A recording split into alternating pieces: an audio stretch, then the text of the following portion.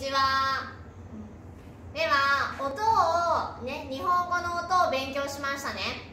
そしてローマ字も勉強しました。ですからちょっと、練習をしてみたいと思います。練習というのはエクササイズのことです。練習と言います。練習ですね。練習。私が今から1番から7番まで、1、2、3、4、5、6、7ですね。1番から7番まで言葉を言います。言葉を言います。言葉はボキャブラリーのことです。言葉ですね。ですから皆さんが聞いた音をローマ字で書いてください。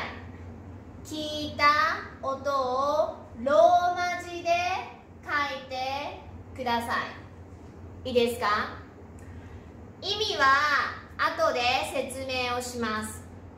意味は今のところわからなくてもいいです。ミーニングはね、later 後で説明をします。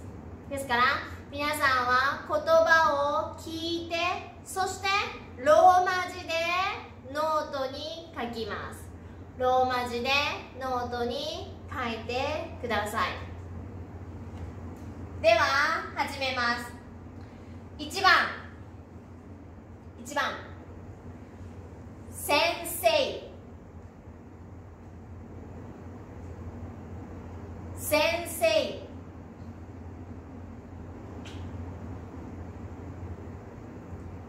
先生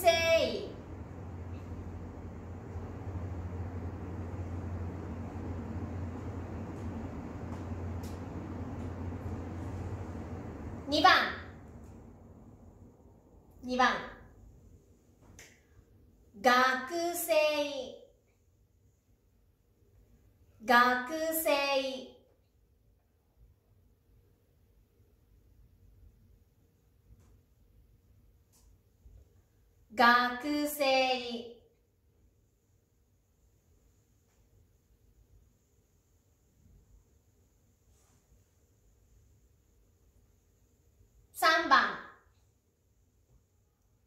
3番鉛筆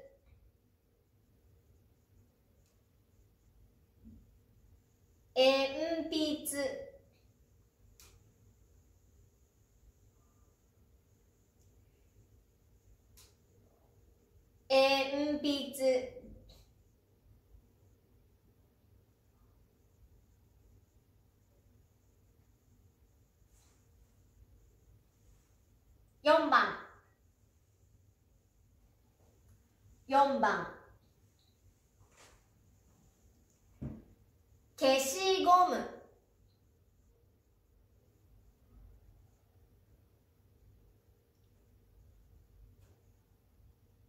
消しゴム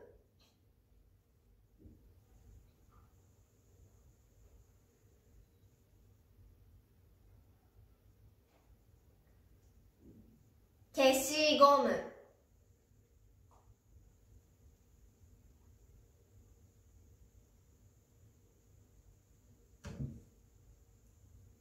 5番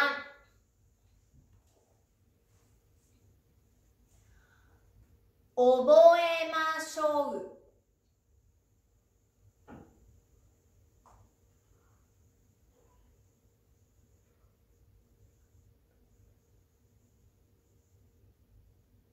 覚えましょう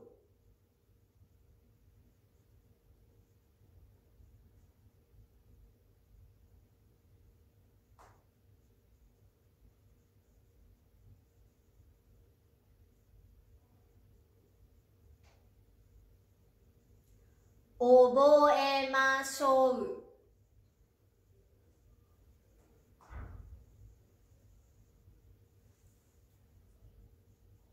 6番6番。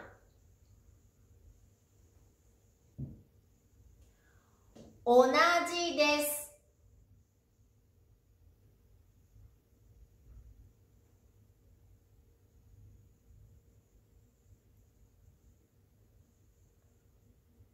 同じです。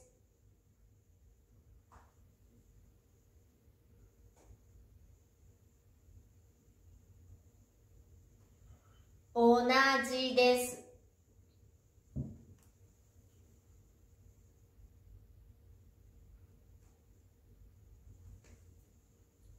7番。7番。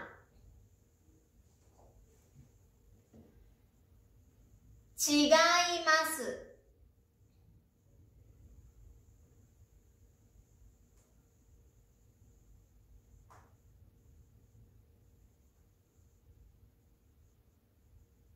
違います。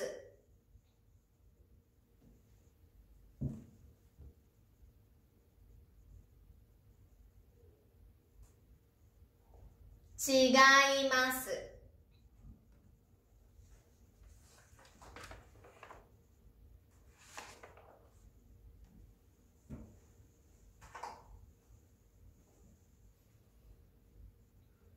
さあ皆さんどうでしょうか。書けましたか。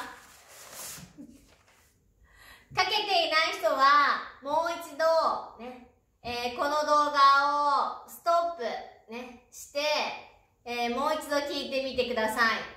書けた人は赤ペンですね。赤ペンを持って自分の答えと正しいかどうか確認をしていきましょう。ではまず1番です。1番は先生。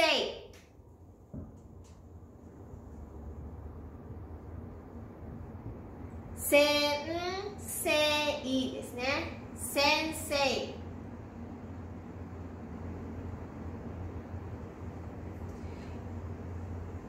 2番。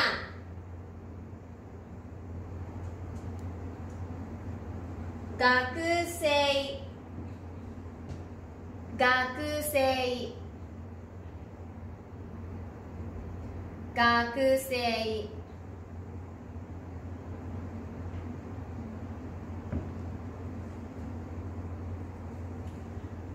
3番。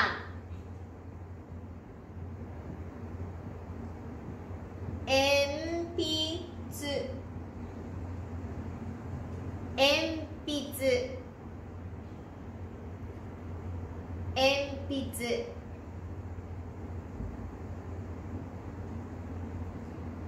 4番。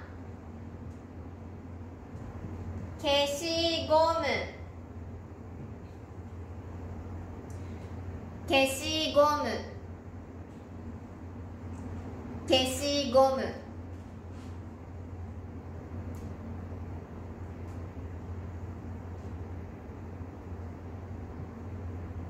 5番。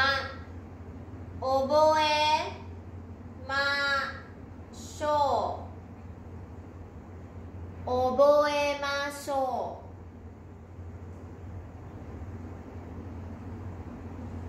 覚えましょ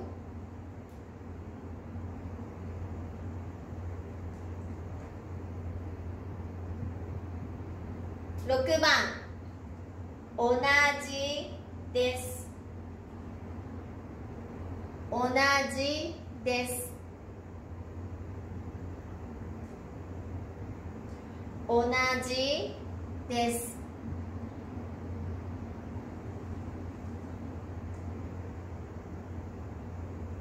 7番。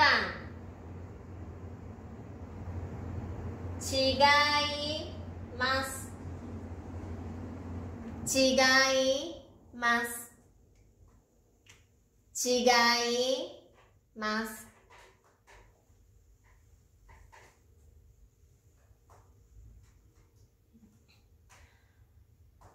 どうでしたか。皆さんローマ字書けましたか。少し難しいですね。この言葉よく使いますから、意味を確認していきましょう。まず1番、先生の意味は英語で言うと teacher です。 teacher ね、先生は teacher。 モンゴル語ではごめんなさい、わからないです2番、学生は student。 皆さんのことですね。皆さんは学生です。3番は鉛筆は pencil。 鉛筆ですね。4番は消しゴム eraser ですね。消しゴム。5番、覚えましょうね。Please remember とか memorize とかね。覚えましょう。覚えましょう。ね。6番、同じです。It's same。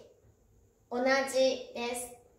先ほどありましたね。日本語の R と L はね、R の発音と L の発音は同じです。ね。7番は違います。It's wrong ね、違います。だから R と L は違いますね。違います。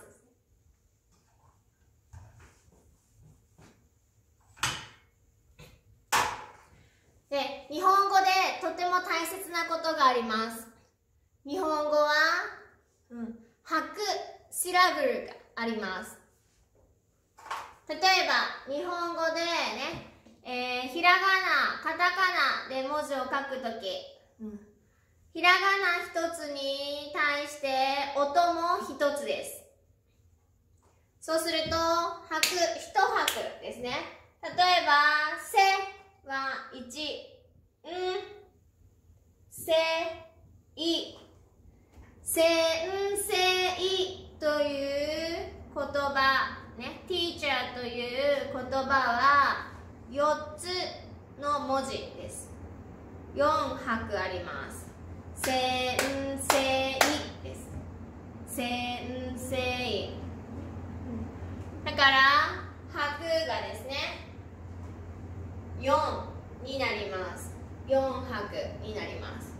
どうしてこういうことが必要かというとね、日本語の音には音は少ないです。基本の音が少ないです。ですからよく似た音ね、よく似た発音の言葉がたくさんあります。例えばよく言われる病院と美容院、よく似ていますね。病院、美容院。これは最初の病院は、ホスピタルのことです。美容院はね、この髪の毛を切るバーバリーのことを美容院と言います。似ている言葉でもね、一つね、音があるのかないのかで、違う言葉になってしまいます。例えばもう一つ例を出すと、おばあさん、おばあさん。おばあさんは grandmother ですね。おばあさんで5つのシラブル、拍があります。おばあさん。でももう一つ言葉、おばあさん、おばあさん、アントですね。おばあさんというのはおばあさんで4つのくです。これ意味が全然違います。ですから皆さんは吐く、最初ね、日本語の言葉、とても似ている言葉がたくさんありますから、吐く、何拍あるかね、よく聞いてみてください。例えばじゃあこの学生は何拍ですか？学生ですから4拍ですね。4拍。学生。このように、じゃあ3番から7番まで自分でやってみましょう。何拍ありますか？3番、鉛筆。で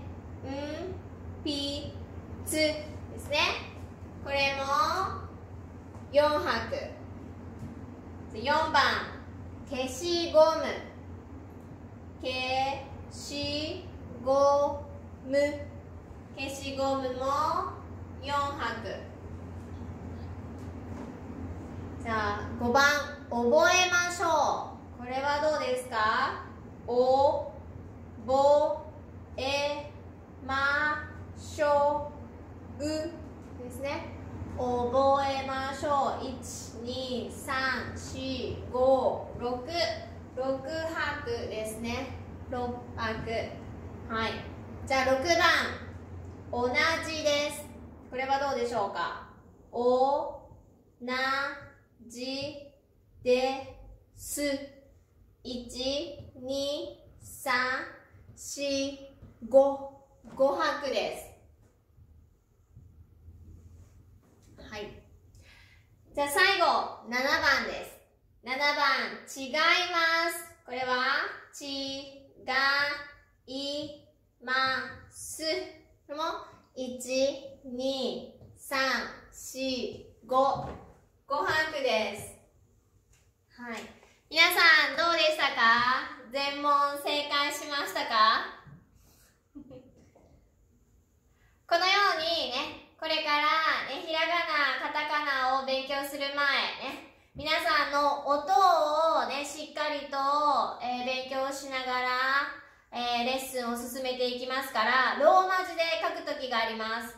ローマ字で書き方を勉強しますのでね、このルールを忘れないようにしてください。でしたら皆さん、これノートに書きましたね。ノートに書いたものを写真で写して、ね、そして Facebook のこのコメントにアップしてください。いいですか？皆さんのね、練習を私は見たいですから、コメントに写真をアップしてください。よろしくお願いします。ではまた次のレッスンで。さようなら。